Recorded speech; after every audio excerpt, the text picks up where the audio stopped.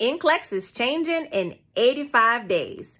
And I hate to tell you this, but nursing school doesn't always prepare you to pass NCLEX, let alone next-gen NCLEX.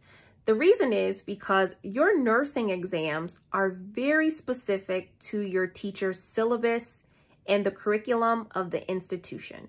And so while, yes, you may have gotten A's on all of Mrs. Smith's exams in med-surg or pharmacology or whatever class you were a superstar in, when it comes to the NCLEX exam, if that instructor, that professor, that clinical preceptor is not looking at the NCLEX test plan and you don't know the information for the NCLEX test plan, guess what? When you come across that test, you're going to find that you are not prepared for your licensure examination. And that's a big deal. So don't rely on just your nursing school notes to get you past the NCLEX. You got to invest in yourself and the resources that are specific for this next gen exam. You got it? I know you do. You can, you will, and you must pass NCLEX.